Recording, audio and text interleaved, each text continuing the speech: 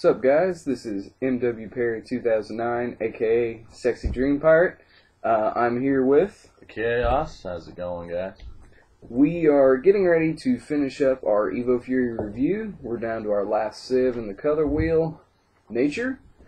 It is Christmas Eve right now, so whenever this video goes up, it'll be Christmas. Happy holidays to y'all, to everybody. I hope you get some new cards, maybe. But, anyways, before we get started with our Nature review, I would like to take a chance to, I guess, apologize about some of the things we said about Forklift Tank Blue Urgle, and, you know, maybe retract our statement on this in the sense that we misread the card. We had an error in translation, I guess you could say. And it turns out whenever you mill with this card, if you mill a creature, you can bounce a creature from the field. We read it as if you mill a creature, that creature goes to your opponent's hand. So it turns out Forklift Tank Blue is a much better card than what I thought. A lot better deck mill than what Slive is. So I hope you guys enjoyed my moment of stupidity on YouTube. I'll try to limit it down to maybe one or so a month. So anyways, on to Nature, our last segment, and I hope you guys enjoy. Starting with our one-cost creatures. Prickleback, 1 for 2,000, Beastkin, has hit and run. At the end of each of your turns, if he breaks a shield, he jumps back in your hand, similar to Heal a Flame. If you guys haven't watched our previous videos, we grade on a 1 to 5 star scale, basically 1 being piss poor useless, and 5 being uber mega awesome. So, I run Prickleback. I'm going to have to say that Prickleback is definitely a 4-star card, with him being the cheapest Beastkin out there. He's amazing Evo bait. He's 1 for 2, so he's above average for attacking power. Normally it's 2 for 2, even in the Nature Civ.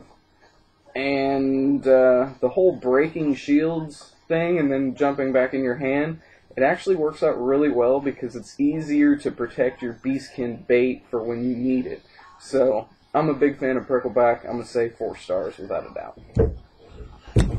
Alright, and as for me, I do like him. He works, and he's batting 1 for 2, so even if you don't want him to hit a shield, just bounce and use him for knocking out something, then all you've wasted is a tap 1 creature. So that's always a very effective mix. Plus, he is a Beastkin, so he works very well into an Evo rush strategy or anything with an Evo that is utilizing a Beastkin.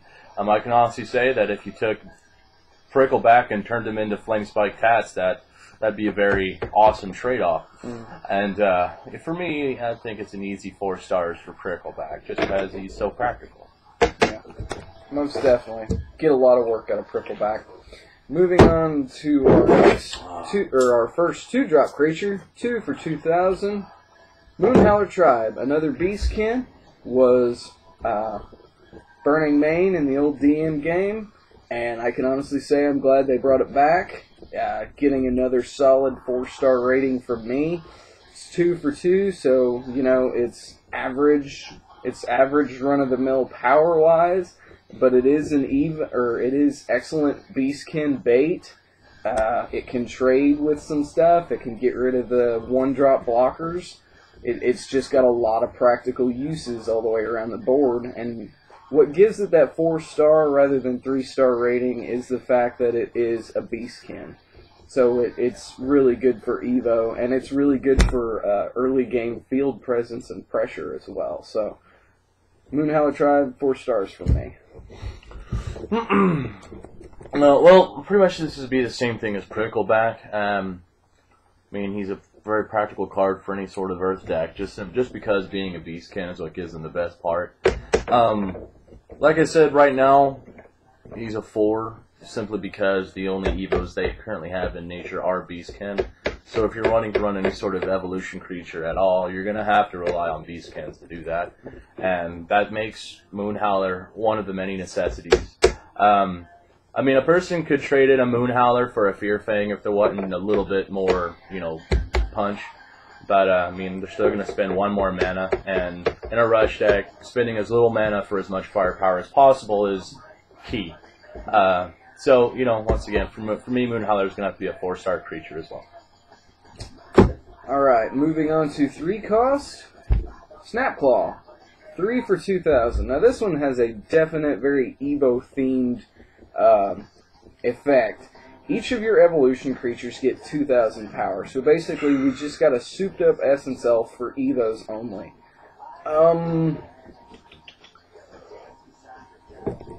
The effect is really nice, but even in my deck, I run 2 Snapclaw, I run 3 Laser Arm, and I run 3 Bronze Arm Sabertooth in my Nature Fire Rush. And with 2 Snapclaw, I still only get, you know, maybe 2, at most 2, but normally only one of my evolution creatures manages to get the 2,000 power bump. Whenever you can work him into strategy well, he's nice. If you run like a Nature Fire Water aggro or something similar to that, he'd probably see a little bit more use just because he would be easier to protect. But the 2,000 power just makes him really hard to protect. He gets hit with all the cheap removal. He gets hit with Heat Seekers. I mean, he's not safe from anything, really.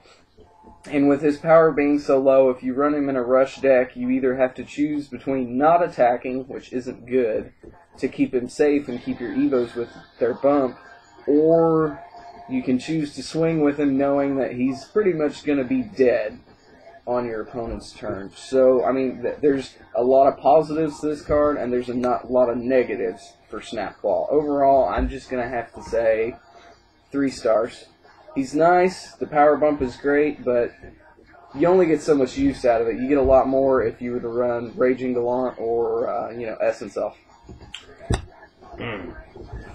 Well, for me, I'm going to have to go with a 3-star rating for Snapclaw. Simply because a deck can do with it, or a deck can do without it. I mean, there's not really a whole lot to say about him. I mean, it's cool that he gives a bump to Evos, but I don't know. I mean, I'd rather just run Essence Elf. Yeah. Just cause. So yeah, Snapclaws are going to be a 3-star rating for me as well. All right, moving on to 4 drops. Illusionary Berry, 4 for 3,000. It has Power Attacker 2,000. It's a Treekin, and that's basically all there is to say about it. It's pretty much a very average, run-of-the-mill card. I don't see us getting any Treekin evolutions anytime soon, so, you know, he's not going to be bait for anything. And for 4-drop, 3,000 Power Attacker 2,000, we already have Karate Carrot that goes to mana whenever it's destroyed. So, you know, for the Evo Fury release, you know, is pretty average card, but since we already have something that's better, it's exactly the same with a, you know, little bit more plus to it, I'm going to have to say Illusionary Berry is only going to get 2 stars from me. Yeah, that's pretty much what I'm going to say as well. He was replaced even before he's created, so there's really not much of a point to have him in your deck, really. Yeah, 2 stars. Just nothing really special about him. I mean, I don't know.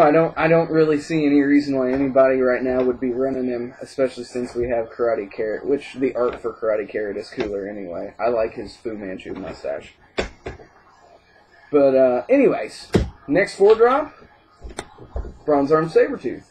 4 for 7,000. Beastkin Evolution. Double Breaker.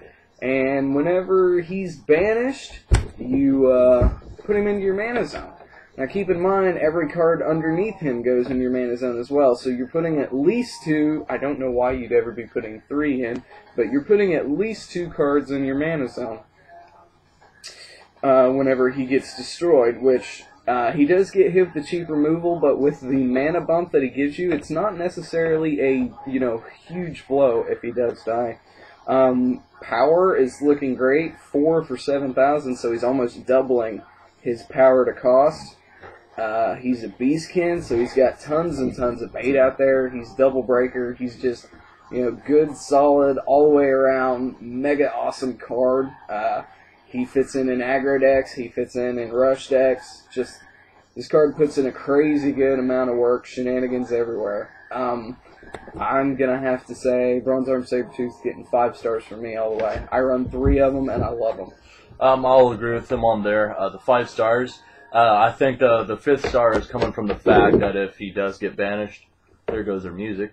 No. The 5th star is definitely coming from the fact that if he does get banished, that him and his Evo material is getting dropped in the mana zone, and a 2-bomb is truly something spectacular.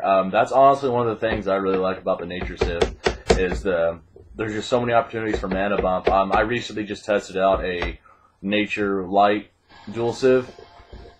Long story short, the project was scrapped. If I face him and I lose 3 times in a row, I'll scrap whatever deck I'm making just because it means that it's just not working out for me. But, what was it? By turn 5, I was already at 7 mana. Oh, I saw more than that. There was one game by turn 5, I think he was up to 8 or 9. He had dropped a Sprout on me. A Bronze Arm Sabertooth had been destroyed, and he'd used a Reaping Staff. So, I mean, the mana ramp with Bronze Arm Sabertooth is absolutely crazy. He's wonderful in rush decks simply because rush decks, especially if I'm running it, it normally goes to about 4 mana, and that's all I have enough cards for. But if somebody Bone Blades Bronze Arm Sabertooth, I'm up to 6, so whenever they start cracking away at my shields, I can just swarm. So, for that, I mean, Bronze Arm Sabertooth, 5 stars, without a doubt. Definite. I'll let you take the other half. Okay, we got a couple more monsters here, including a super rare and about 2 spells. Alright, this next monster we'll have is the first of the 2 tap 5s. He is a Silver Fist, he's a Beastkin, and he is the Nature Civilization's mono card. Basically, mono card is meaning that if you're building a mono collar deck, that this is what you're wanting if you're going for green. Base starting, he's 5 for 4. So right there, even not a mono card, he's still decent. I mean, there are darkness cards out there that are worse than this. Obviously, if there's worse darkness and there's worse water, but what he gets if all the mana in your mana zone are nature, then he gets Double Breaker, and he gets an additional 4,000 power. That's base power, not power attack, which means he's batting for 8,000 at a tap 5. Alright, that's better than Brave Giant. I actually think that's right up there with, what's the guy's face? Granite Avenger? Yeah. 2 mana less, and he's at 8,000. So, as you can tell, that's obviously a very big advantage if you're running a mono green. I've been fancying the idea, but I really like blockers because without him, it's just too easy to tell if I'm going to lose or not, and, that's a bit of a morale drop. But, to the point, Silver Fist for me is getting a 5-star rating as long as you're running a monochrome deck, because if he's not, then he's just a standard 3-star. But that's the rating I'm giving him. So, I'll just say 5 stars for monochrome, because that's really the only thing you want to do with any sort of monocolor card. Because if you read it and you can't get the effect, then it's kind of disheartening. But yeah, in a mono civ, I mean, I know that's the point of mono themed cards, but in a mono civ, I'm gonna have to give Silver Fist 5 stars as well. He pointed out definitely 5 for 8,000. He's right up there with Granite Avenger. He's got Double Breaker on him. Another thing, he's too expensive of bait to use for Bronze Arm Sabertooth, but in a pinch, he is a 5-drop, so you can evolve him on turn 6 into Flame Spike Tessary. It would be one of those things that if in a pinch you just had to do. If they've got a blocker on the field that's bigger than 8,000, it's definitely Grand Cure. So yeah, but I'm just gonna have to say 5 stars as well. Wizards did a really good job coming out with our mono themed cards. Another thing I would like to point out, he did point out that if you dual civ or multi civ, He's 5 for 4,000, so I don't know why you would do it, but if you did, I mean, there's light and darkness cards, Droxar, some other ones. I just can't quite think of them right now, but there are other cards that, you know, are the same, so, or in darkness and water, so you could do worse. This card may, I mean, it's not going to see as much play in multi-civ. I don't think it'll see any play in multi-civ, but in a single mono civ deck, you know, mono green, this card is crazy good. 5 stars. Okay, next up, for the 5 drops in nature, we have Forset, the Heroic Shaman. He is 5 for 7 and a double breaker. The only catch on this guy is that he can only attack shields. He's basically an unskirmisher. Yeah, but anti-skirmish or whatever, I guess. But he's 5 for 7, so right there the addition to power is nice. However, I don't know. I mean, it's good to an extent, but I think you can do without him. So for that, I'm gonna have to give him 3 stars, and that's pretty basically the end of my little shindig on him. I'll say that I love the card art for this card. It's the alternate art for Torcon in the old DM game. But 5 for 7, so the power is good. The fact that he can't attack creatures basically means that the only time he takes out a creature is if they throw a blocker in his way. So the power doesn't really matter. Yeah, the power on him doesn't really matter. 9 times out of 10, he's going to be getting chump blocked or attacked. The double breaker puts on a lot of good like mid-game pressure because he's swinging on turn 6 unless you get your mana ramp on. He's not really acceptable Evo bait for anything. I mean, I suppose you could use him to evolve into a Flame Spike, but I wouldn't recommend it. I'm gonna have to say 3 stars as well. I mean, the whole can't attack creatures pretty much makes his power useless. It is good that he's not affected by cheap removal. I will say that, you know, it keeps him away from that. So they either have to spend something expensive, or they have to throw a big creature at it to get rid of that, you know, dangerous double breaker effect.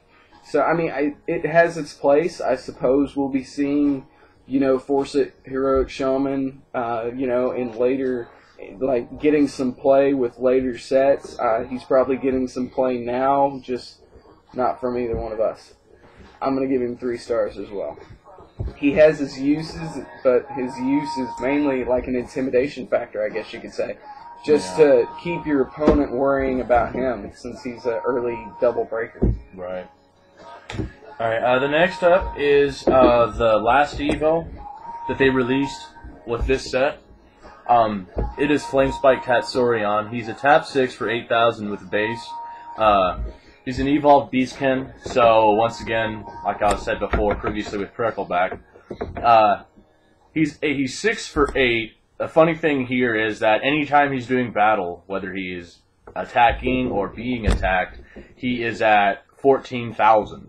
Yeah, he gets an extra 6,000 power when battling. Not power attack, like power all the time. We just didn't want to print something with 14,000 in the lower left corner to scare y'all. Yeah, I don't know. So, I don't understand why they did it that way.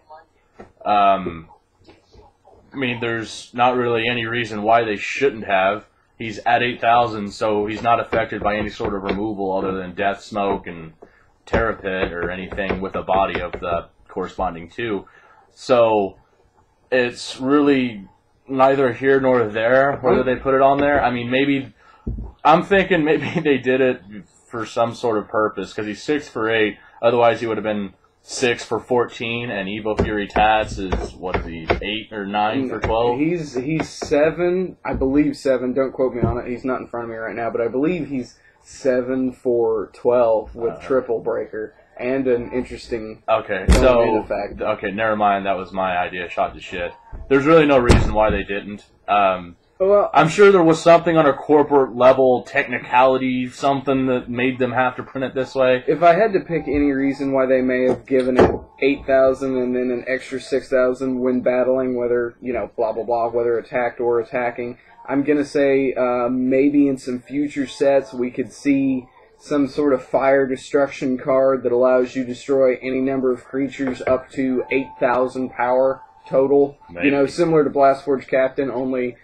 I guess. That's the only reason they would have put it that way is power-based removal rather than level-based. I suppose. That's the only reason. So maybe Dragon Strike's going to have a big fire destruction card that'll be mega awesome. We'll see. But for Flame Spike, I think it's an easy 5 stars. If not for the fact he's probably the heaviest hitter in all of Kaijudo right now. Biggest beat stick. Then just for the simple fact that he's awesome. Pretty much, 5 stars, just because it's nice. I wish we had more than one. I'm going to have... I think it would be really interesting if... Stop it. They should have made an achievement on the Evo Fury League card that was get Flame Spike Tetsurian up to 20,000 power using like Raging Goliath and Snapclaw. I don't know. I just think that'd be kind of funny. I mean, it is crazy how big that you can get this guy because bump cards are geared towards Beastkin, all sorts of stuff. I mean, granted, he gets hit with a Slayer, Terror Pit, he's gone, but right now he is the. Even still, you give him a 9,000 bump at max. Oh yeah, I mean either way, Flame Spike Tetsurian is the biggest beat stick that we've seen out of Kaijudo right now. He's got a shit ton more Evo bait out there for him than what Evo Fury Tetsurian does, so that is amazing. He's double breaker. There's no drawback to running this card. The 6 cost keeps him protected from cheap removal. It's just, it's a solid, amazing card. So I'm going to have to give it 5 stars as well. Alright, and next up we have a tap 7, and he is called the Granite Avenger. He's 7 for 8,000 double breaker. Pretty much he's an upgraded version of Brave Giant. Both Brave Giant and Granite are both Colossus. When I'm talking about Colossus in plural, I say Colossi. Like instead of cactuses, you say cacti. So I'll be throwing that term here. Just for the fact that he's an upgraded version pretty much X's out Brave Giant as any build in any card in any deck whatsoever. Until they come out with a release for Evos based on Colossi, that's when you'll see, I'm sure, Granite Avenger be played a lot more. Even whenever I just tested out that deck I originally had 2 of them in there, but then axed them out just as quickly because Granite's a decent finisher. He doesn't cost a whole lot of mana, but he costs a decent bit. I'm giving him 3 stars because you can build a solid deck without him, or you can build one with him. I mean, you're not gaining anything, but you're not losing anything by not having him in your deck either. So, 3 stars. I'm going to have to go along with the Chaos as well, with Granite Avenger being a 3-star card. And the main reason why, granted, yes, he has big power, yes, he has double breaker, but he also has a really high cost, 7 for 8, so, I mean, that's I guess, run-of-the-mill, kind of average for nature. It is better than Brave Giant, so if you are running Brave Giant, you can slip in Granite Avenger, and, you improved your deck slightly. But, yeah, it's just an average beat stick.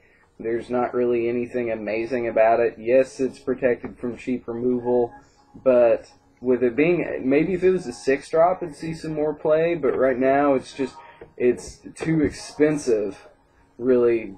It's too expensive for too little gain. There's other 7-cost creatures that are much better put on the field, or even combinations of creatures. I mean, you'd run a gas bag and a Keeper of Clouds, and I think you'd be doing better than dropping in a single Granite Avenger. So, I don't know, he's an average, run-of-the-mill beat stick that gets taken down by Skullcutter. So, 3 stars. I really like gas bags. He's You pretty much lose nothing by swinging with him. Yeah. The next up is a relatively famous card. Relatively. A lot of people are using it. There's actually a deck built solidly around him. Personally, I hate building a deck around one card. Just because, I mean... 'Cause then you're forced to include water. Yeah, well, that and it's like you're a one-trick pony. I said it. But, this guy is the Tap 8000, Lepidus the Ancient. I don't know why every time I go up I just do this and knock out Pirate. I don't know. You just don't like my sexy dream pirate face. I don't know. Either that, I think it's just more comfortable. This is my natural thing. But he's a double breaker, and he's got a little something that whenever he attacks, you automatically take one of your opponent's shields and put it in. Read the effect. It's not whenever he attacks. Oh, it's wins a battle. Yeah, okay. Whenever any of your creatures wins a battle. Oh, okay. When one of your creatures wins a battle, choose one of your opponent's shields, and they put that shield into his or her mana zone. Technically, it's not breaking the shield, so shield blasts are ineffective at that point, which makes it really shitty if you end up fucking throwing a terror pit in a mana zone. I mean, it makes it happy for you, but pissy for them. But Lepidus is a really good card just for that sake, and like I said, there's a lot of people building decks around him, and that's it. So for the sake of the matter, it's a really awesome effect, and it's a double breaker. So 5 stars for me, just because he's very versatile, and his effect is pretty beast. I'm going to give 5 stars for Lepidus the Ancient as well. 8 for 8,000, so it's got average power, it's got double breaker, and then the effect on this card is absolutely amazing. You know, I think it was Balmedius, that might be his name, that was in Old DM that sent shields straight to the graveyard. Yeah, this is almost as good. You're denying your opponent the point of shields, which is, you know, whenever a shield's broken, it goes to your hand, it gives them another option to fight back. So by running this card, you get rid of the draw off the shield, you negate shield blasts, and then on top of that, it's not just him that's causing this effect, it's any of your creatures. So if you run Lepidus the Ancient, spend all the way up to turn 8 stacking big light skirmish blockers, and then turn 8 Lepidus, at turn 9 you drop the Stormspark Blast and just take out everything, send all those shields into the mana zone. Which, I mean, yeah, bumping their mana sucks, but at the same time, getting rid of keeping shield blasts, you know, not happening, and keeping their hand low because you're not feeding it shields is just absolutely amazing. I'm going to give this card 5 stars as well. Any card that can, you know, create its own meta is amazing. I mean, you've got Rush, Control, Aggro, and then you've got Lepidus Orion, you know, which, I mean, you can argue that is Control, but yes, it is a branch of Control, but it's Lepidus Orion Control, you know, it's pretty much its own meta. So, I mean, this is a game-changing card, 5 stars from me. Yeah. Basically, this is the difference between NFL and Madden NFL 2000-something. Yeah. Alright, the next up, we're out of monsters, so we're bringing it into spells now. We have a tap 4, Reap and Sow, non-shield blast, but that's fine. Although if they made one that was a shield blast, that'd be really cool. Oh, if it was a shield blast, that card would be broken. No, not necessarily. It'd be Spy Mission with mana drop. I think it'd be broke. I mean, it's seeing a shit ton of play now. Well, I've ran Reap and Sow in my life and nature. I will say this, though. There have been times where I had to charge this directly into mana. It was either this or one of my blockers, and I needed the blockers pretty much all the time. So it hurts you a pretty good bit whenever you actually have to charge this card. Maybe not in gameplay, but like it hurts you inside. It breaks my soul. It's not too nice. But anytime I run a nature deck, I run heavy on mana ramp, because that's pretty much my purpose for having them in there for anything. But Reap and Sow is damn good. I think it's better than Spy Mission and Logos put together. For me, Reap and Sow gets 5 stars, just because it is just truly awesome. And it's a pretty much necessary deck staple in any sort of mana ramp. Mm-hmm. I'm going to have to give Reap and Sow 5 stars as well. This is another game-changing card that we got out of the Nature Civ with Evo Fury. Basically, whenever you use it, you pull top 2 cards from your deck. One goes into mana, one goes in your hand. So basically, Nature got some really effective mana ramp along with some good draw power. So, I mean, it's a really good card. It fits into almost any strategy. It's good in control. It's good in aggro. I haven't seen anybody playing it in Rush, mainly because it's a little expensive for a Rush spell, and normally you just want to focus on removal. But I suppose it could fit in a Rush strategy just because sometimes, well, for me, a lot of times whenever I stop putting on the pressure is because I'm wiped out. I don't have any cards in my hand. So, I mean, Reap and Sow just fits in just about any deck that you're running Nature. It's got some draw, it's got some mana bump, it's just a good, solid card all the way around. 5 stars for me. I like Reap and Sow. I love Reap and Sow. I think it's great. Okay, and the final card that we have for Nature is a Shield Blast. It's called Tendril Grasp. It's a tap 6. Basically what it does, it's kind of like Barrage, only not based on attack. You put all creatures at a level 3 or less from the field into their mana zones. That goes for both you and your opponent. So if you're running a Rush deck, this is a big no-no. Unless you really just want to fuck shit up and you're just playing just to see how crazy shit can get. However, if you're running this card in like a heavy aggro, and I'm talking like nothing below level 4 or something like that, then I could see it playing to your effect. Pretty much this is Doomsday for any sort of Rush deck. Mm-hmm. Yeah, I mean, it's... And with all that stuff being said, it is a very situational card. This could easily turn the tables around 3 times over. For me, I'm gonna say 3 stars, just simply because it's a very situational card and it's pretty much it's really risky, I would think. So 3 stars for me, and yeah, that's all I gotta say about it so far. I'm gonna give Tendril Grasp 3 stars as well. As the Chaos pointed out, if if a Rush deck gets hit with this card, it's a lot of trouble for Rush decks to get over. So in that sense, it is good, Rush deck defense to run it, especially in an aggro heavy deck. I mean, it's really good removal, honestly, for Nature. All Nature removal sends it to the mana zone anyway. But this is one of those cards that could really end up hurting you. First of all, I don't see this getting played from the hand a whole lot. It's a little bit expensive for that. And, it's if you play this from the hand, then normally you've been sitting on it for a while. I don't see very many people playing it from the hand. Therefore, most of it's going to come from shields. Now, if you play this from shields, it could be very, very much a double-edged sword. I mean, this could cause you to win the game, and it could very well cause you to lose it. Against a Rush deck, Tendril Grasp would be very good. I would not recommend using this card against any deck that has draw ability whatsoever. If you can clear the field of their blockers and little stuff and you've got something big that'll stay out, then maybe. Because you are bumping your own stuff as well. But, this is one of those cards that, you're going to have to be really strategic and very careful with playing. It can, like I said, it can cause you to win, it can cause you to lose.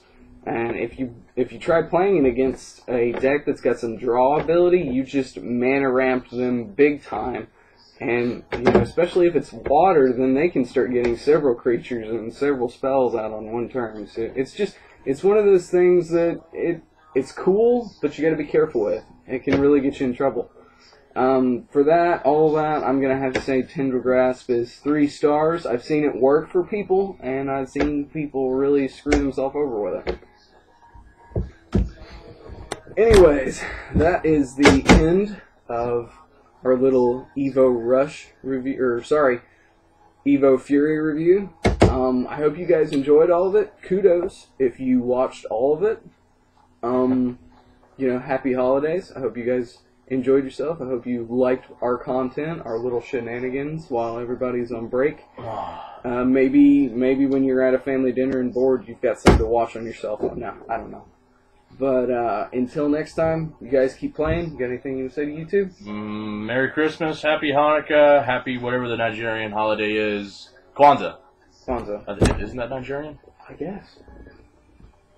Happy bunch of stuff, but I'm not saying Happy Holidays because I'm American. Peace out, guys. Keep playing.